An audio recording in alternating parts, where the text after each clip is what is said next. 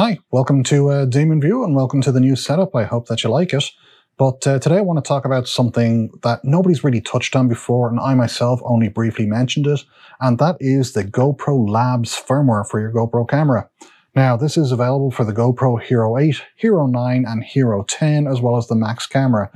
There is some limited availability on the GoPro Sessions, I believe, but I don't think you can do as much with them as you can do the Hero 9 and 10.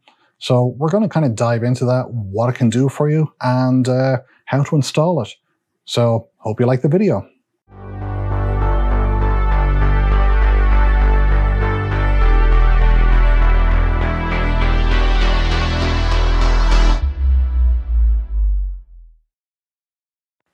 Okay, so welcome to the channel. I hope that you like the video, and if you do, please click the like and the subscribe button. They really help out with channel views.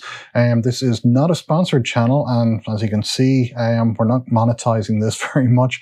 So click like, click subscribe, because all those things really help. So on with the video. First thing we want to do is install the GoPro Labs firmware to the camera. So the easiest way to do this is to open up your camera like so and take out the SD card.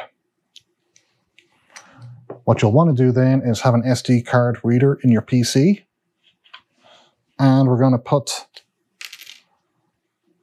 the SD card into the SD card reader. What we're going to do then is we are going to open up our web browser and go to GoPro.com. Okay, so here we are, GoPro.com, and what we're going to do is we're going to scroll all the way down to the bottom of the page and click on GoPro Labs. Now that we've clicked on GoPro Labs, what we want to do is where it says Explore GoPro Labs, click on Get Started, and that's going to bring you to this page here which tells you about the GoPro Labs, but we want to scroll down to here where it says How to Install GoPro Labs Firmware. And from there, you can select whichever GoPro Labs corresponds to your camera. As you can see, this page pops up, and what you want to do is click on the download button at the top of the screen.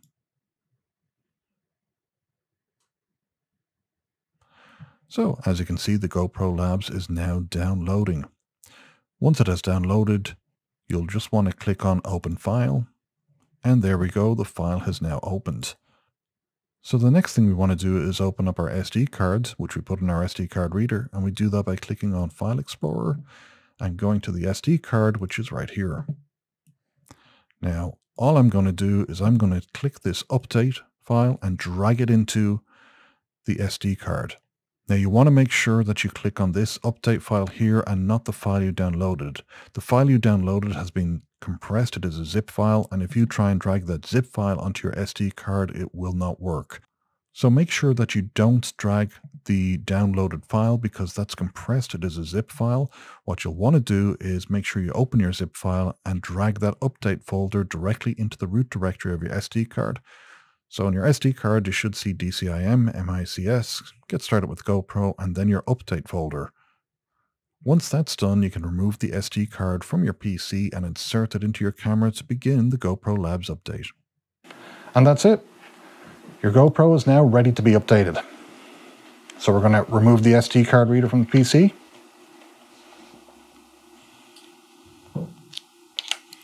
And we're going to put it back into the GoPro camera, just like so. And you want to make sure that your GoPro camera battery is fully charged for this. You don't want it to be nearly empty or anything like that, because what this is going to do, it's going to basically install the GoPro Labs firmware on the camera, and you want to make sure that gets installed properly, that it doesn't run out of battery halfway through or anything like that. So we're just going to turn on the camera. And the very first thing you'll actually see is it's installing the update. You can actually see the little icon there that shows you installing the update. And this is going to take a few moments to do. Your camera may reboot like twice during it, but that's okay. That's to be expected. So there are a couple of ways to use the QR codes for your camera, and the first of which is to go back to GoPro.com, where it says Explore GoPro Labs, click on Create Your Code. And this section gives you a brief rundown on what the QR codes are and how to control your camera, but it's also divided up into very handy sections. For instance, you can set your camera's date and time by clicking on Precision Date and Time. So all you have to do is point your camera directly at this QR code, it'll read the code and it will actually set your GoPro's time. There are other things that you can do with this as well, such as owner's information, and I think this is one of the first things you should do with your camera, and this will basically allow you to input some information such as DemonView LLC and DemonView LLC at gmail.com. If I point my camera at this QR code, every time I turn on my camera, that message there, DemonView LLC and DemonView LLC at gmail.com, will actually pop up on the rear screen of the camera. And this is very handy for if you're using the camera and it gets lost. People actually have some contact information to help return the camera to you. Then there's the delayed reactions. You can start recording at a particular time, use motion detection, speed activation, which is actually very handy. So if you're like me, flying in your airplane, obviously you don't want to start your camera straight away and have it recording all the way down the taxiway, doing the run up and then recording, because that could actually use up quite a lot of battery. Whereas if you had speed activation activated on your camera, you can actually set the camera to start recording once the GPS detects that you've hit, let's say, 30 miles an hour. And that's an excellent way for actually starting your camera and cutting out some of the unneeded footage beforehand. As you can see, you can capture sunsets and sunrises, and that basically starts recording your camera before the actual sunset or sunrise in your local area. And basically that does need GPS lock, but it's a very handy feature. Then you have extra long time lapses, and that's an excellent little feature, because what that actually does is when you're doing a photo time lapse, it'll actually turn off your camera between each interval and then turn your camera back on again to capture the next photo. And this means you can actually make your battery in your GoPro last a very, very long time indeed. Then there's experimental functions for the Hero 9, Hero 8, and Hero Max, but I believe the Hero 10 is covered in this. Just the webpage has not been updated yet. 12 gigabyte chapters if you actually want to have less chapters on your camera when you're recording. Burn-in overlays. This means that, like it says here, if you wanted to use your camera as a dash cam, or if you wanted to have footage with your website address on it, this will actually put that in on the actual footage itself. And some of these features, like I said, they're very handy indeed. Motion trigger. This means your camera will start recording the minute motion is detected. That's great. USB power trigger.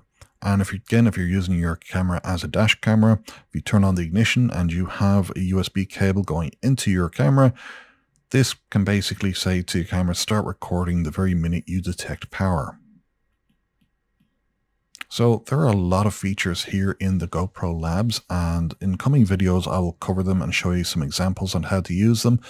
But if you want to get more out of your GoPro camera, and if you want to get the best possible performance and do things that other cameras can't do, I strongly advise you to install the GoPro Labs firmware. So hopefully you found this video interesting, and if you did, please remember to click the like and subscribe button. It really helps drive views to the channels, and it will actually help with making more videos later on. So like I said, I will be covering more QR codes in an upcoming video and showing you real-life examples on how to use them.